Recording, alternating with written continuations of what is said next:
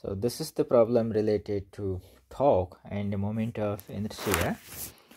A fixed 0.15 kilogram solid disc pulley. So this is the solid disc pulley having radius 0.075 meter is acted on by a net torque of 6.4 meter Newton.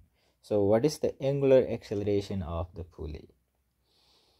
So in this problem, the first step we have to find is to find the relevant concept. So relevant concept in this case is torque and moment of inertia,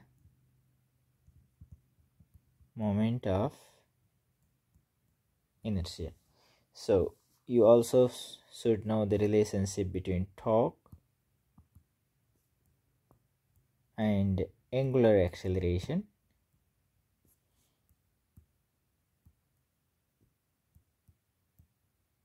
Okay, so what are given in the problem is, let me write down the given parameters here. If you look at here, mass is given.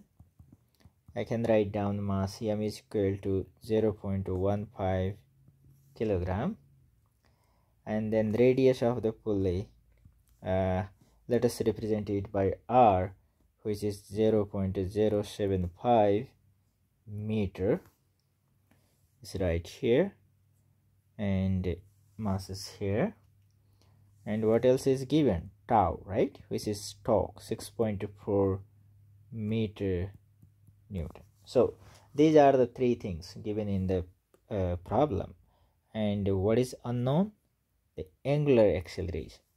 You know, angular acceleration is denoted by alpha, and it is what? So this is the target variable in this problem. Okay, so to set of equations,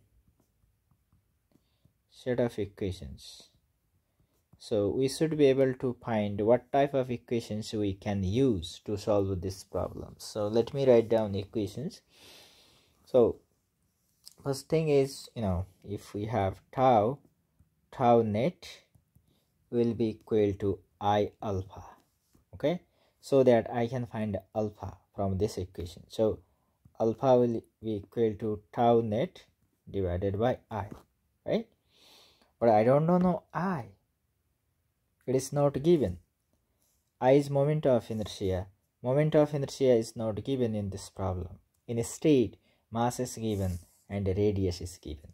If mass is given and radius is given, I can find out I, and the formula is half mr squared.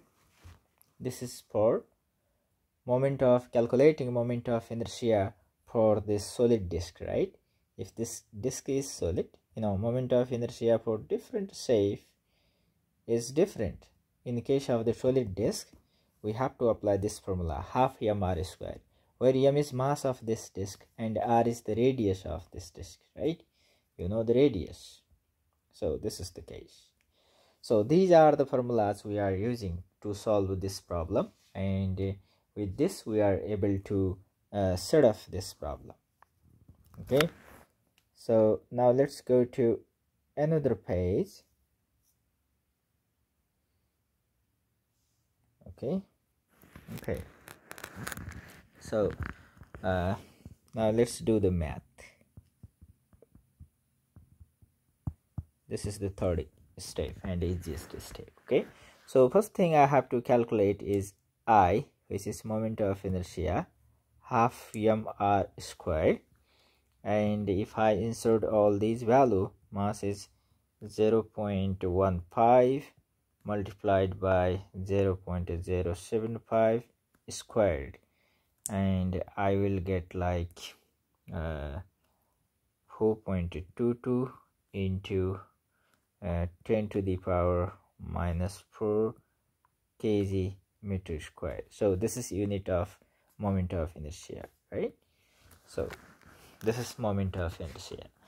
Now second step is the torque tau, is equal to I alpha, and alpha is equal to tau divided by I. The tau is given, which is from above where it is. Let me go back and get value of tau. Tau is equal to 6.4 meter Newton. Let me write it down here. 6.4 meter Newton divided by 4.22 into 10 to the power minus 4. This is kg meter square. Okay, so if you calculate all these values, then you can get alpha, which is 1.5 into about 10 to the power 4 rad per second square. Okay, so this is unit of angular acceleration. So this is angular acceleration. Okay, so angular acceleration of the